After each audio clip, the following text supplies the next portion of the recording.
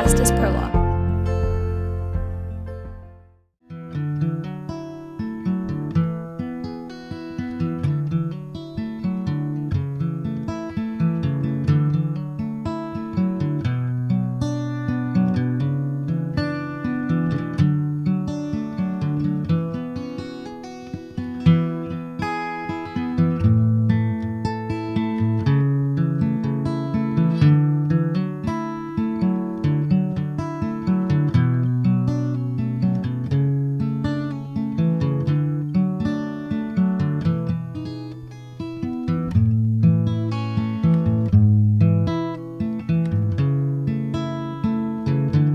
The second you step on campus, you just know it's home. And once I stepped on campus, I instantly fell in love. Everyone was talking to the tour guide, and I swear every single person we met said, "Oh, hey, how are you doing?" And I had like a 5-minute conversation on our tour, and I was like, "Okay, this is home. This is it."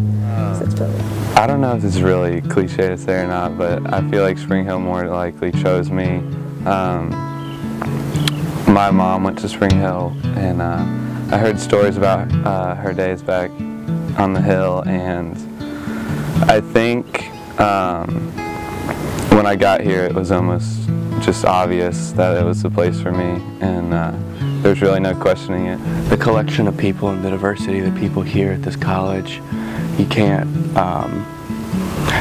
they're just such a great group of people, and I think that's what I'll miss the most, being able to walk out of my door and just go see friends. I think Spring Hill is a community, but I think it's more than that. It's little bitty communities that overlap in certain places, and then they make one big Spring Hill community. I'd say Spring Hill is a well-rounded family that knows how to have fun, but also knows when to study and get work done at the same time. I think the best way to describe Spring Hill is it's a place where you'll be known and loved by everyone.